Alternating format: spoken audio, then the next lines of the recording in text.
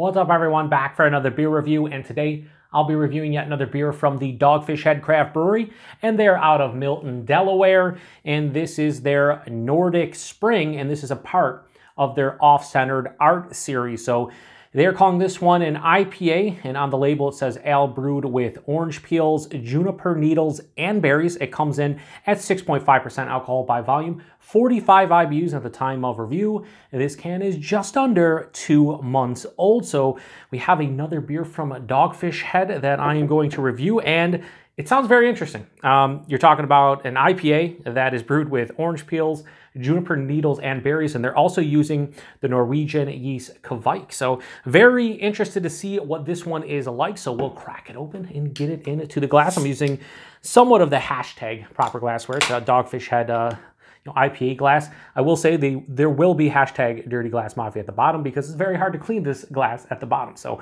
every time I say that, though, it never happens, but I'm feeling today it's going to happen. So we will see if that is the case or not. So I like this glass to some degree, using it. I hate washing it, but using it's fun.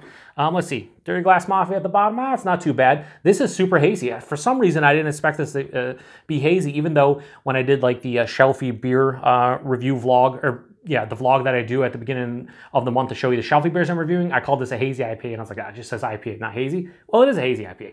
Yeah, that looks like orange juice.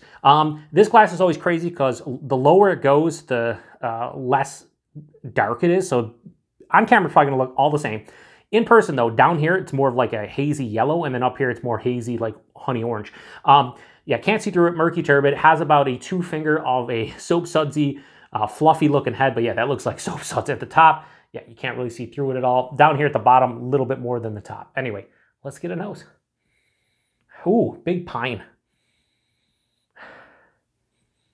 Yeah, huge pine. There is a nice like orange aroma, a tangerine, maybe from the orange peels, maybe from just the hops. I don't know what hops they're using. I didn't look them up. I probably should have. But yeah, it smells like a nice hazy. It has sweeter citrus tones. There's a little bit of like a stone fruit, like a peach and a mango. Maybe a touch of a pineapple. But there's a big blast of pine, so it has like old school kind of feel to it, but then with the new school hazy kind of influence. And the juniper needles and berries, I don't know if that's accentuating the pine or like the kind of floral aroma to this one. But yeah, it smells pretty good. Yeah, floral, pine, there's citrus, there's tropical notes, smells a bit sweeter. Yeah, let's get into it. Cheers, everyone.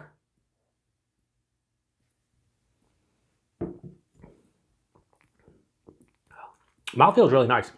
The body, though, definitely thin as I took that first sip.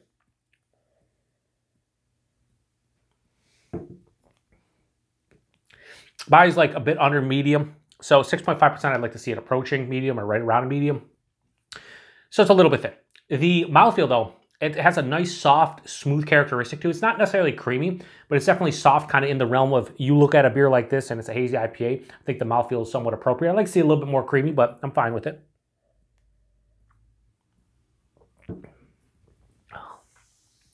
The taste is subdued. It's nuanced. It's a bit lighter. And I can actually taste a little bit of the base malt, which is nice as a lower ABV IPA, and I like that. Same thing when it happens in pale ales. Certainly hazy pale ales and IPAs, I do like that. There's a little bit of like a bready, crackery malt sensation. But yeah, right at the front of the palate, that's what I'm hit with, that malt character. Dives underneath the palate. Right after that, there's orange or tangerine. It encompasses the whole fruit. So they say orange peels they're brewing it with. Yeah, I could see that for sure. But then there's a juicy orange. There's a little bit of like a zesty orange, but definitely orange and tangerine.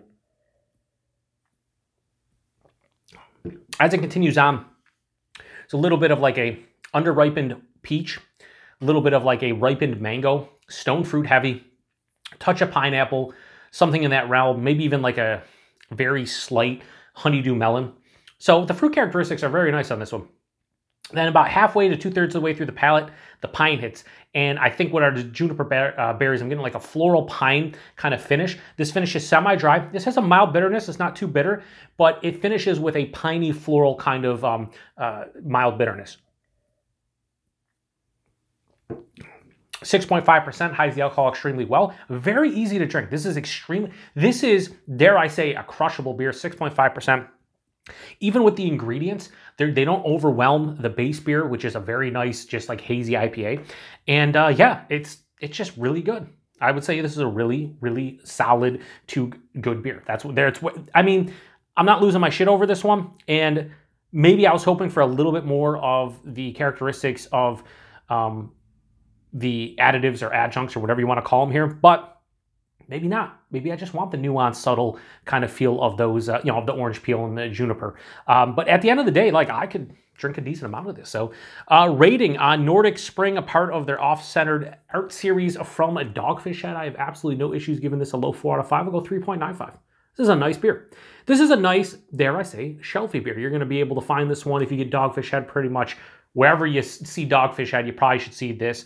Maybe not, though. You know, that's how availability is nowadays. But if you see Dogfish Head, I would imagine it's going to show up. This is kind of like their spring seasonal or late winter seasonal or whatever you want to call it. And price point on this one, I paid $2.29 for a single can. I want to say 6 packs for $12 to $13. It was like $11.99 or $12.99. Again, for a nice beer like this, again, a well-made hazy IPA with some different characteristics, but not over the top. I think they did a pretty good job with it. 6.5%. It hides the alcohol quite well. This would be a nice beer, maybe a session on it on a Saturday or a Sunday, or whatever day you have off. You wouldn't get, you know, absolutely shit-faced if you drank a 6-pack of this over the course of like a, you know, afternoon into evening. And I think if you appreciate hazy beers, I don't see how you would dislike this one, but I could be wrong. So if you've had this one before, post in the comments section. Let me know what you thought about this one, because this is relatively new. Even though this is just under 2 months old, they do give a best by date of June of 2023 on the bottom of the can. So you have about, you know, 3.5, 4 months to drink this one, according to Dogfish Head. And I think this will hold up probably at least for a couple more months. So anyway, appreciate everybody stopping by for another beer review here on the Beer Patrol. To the next one. Cheers.